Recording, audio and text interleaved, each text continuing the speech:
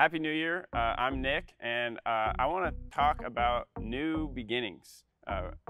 And to do that, I want to look really quickly at the story of Joshua. If you don't know who Joshua is, he is a leader of the Israelite nation who took over after Moses. So Moses was the guy who got the 10 Commandments and led Israel through the desert and all these different things. And when Moses finally passes away, he passes the baton along to Joshua.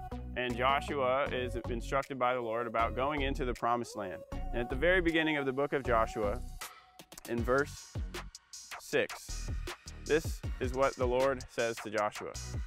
Be strong and courageous, for you shall cause this people to inherit the land that I swore to their fathers to give them.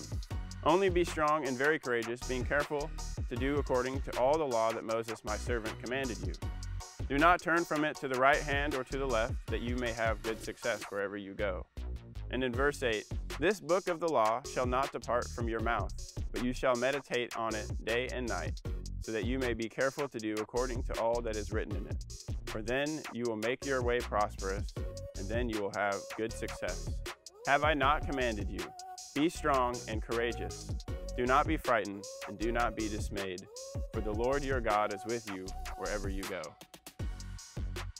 I love the story of Joshua for a lot of different reasons, but one of the things that I've noticed in this last time that I've read through it is that as Joshua prepares for this new beginning and quite a huge task to take on to conquer this promised land, the first thing that God says is to be strong and courageous. And then next to that, what God says is to study his word and to meditate on it day and night.